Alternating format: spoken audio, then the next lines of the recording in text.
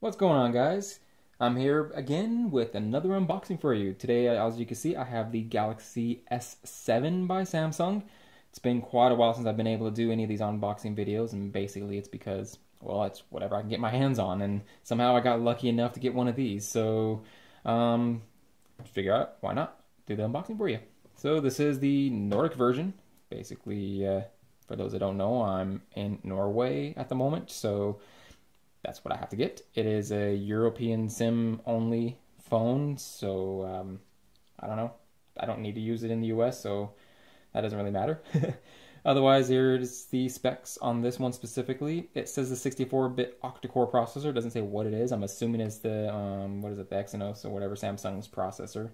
I don't think it's the Snapdragon. It would probably say if it was, but anyways, not that big of a deal to me. And all the other normal stuff that all the S7s are, so nothing important there. First thing I want to say about the box itself is pretty nice quality, actually. I'm pretty impressed with that. And it feels heavy. I don't know exactly what else is in here besides the phone and charger and whatnot, but it's got a good weight to it. So let's just get this opened up. Oh, so yeah, magnetic flap. Nice little touch. Pointless, but it's nice. And there it is. Oh, even the inside of the cover's got like that weird changey color effect to it. Okay. This is pretty nice. There's a Samsung Galaxy S7. Yeah, not much to really say about it. Yeah, there is plastic on there. It's kind of cool that there's no writing or anything, so I'm going to use that until I get a screen protector for this thing, so I don't ruin that. Even the back, it looks like it's got all that. Just cut the tab off. Anyways, let's set that aside. See what's inside the box here. Flap, a little hole, some sort of stuff package. Yep, all the just getting to know, quick start, whatnot in different languages. And we got, looks like a SIM removal key thing there. And yeah, charger. Oh, charger, what is this? USB connector. Oh wow. Well, that's kind of cool. So they actually gave us a little on-the-go USB connector. That's a nice little touch. It is the adaptable fast charging system. Cool.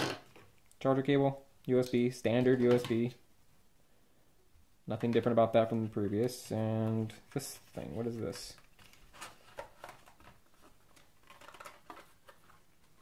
Headphones. Wow. And a plastic case. Oh, Samsung's really gone out with this. I didn't have the luxury of checking out the S6, unfortunately, so I don't know if this is anything similar to that. This is, gotta say, this is quite impressive. Headphones are headphones. I don't know. I'll give them a listen. I'm sure they'll be fine. But, oh, also, tangle-free cord. Always a nice thing.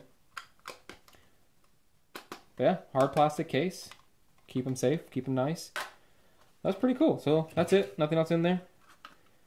I'm actually fairly impressed with the quality of the packaging on this and the little things. I mean, they don't need to give you this, but that's going to come in handy.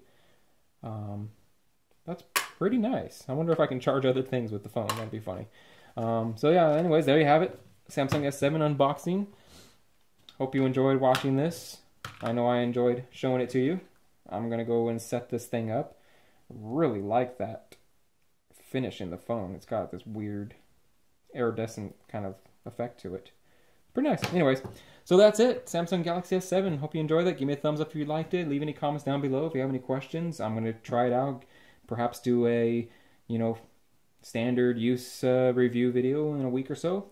Can't guarantee that, but I do plan on doing something about it to let you guys know what I feel. My first Samsung that I've had since the S5. I'm normally an HTC fan and been really digging all their phones and stuff. So it's going to be neat to try something completely different now than I'm used to. So there it is. Anyways, thanks for watching, and until next time, see you later.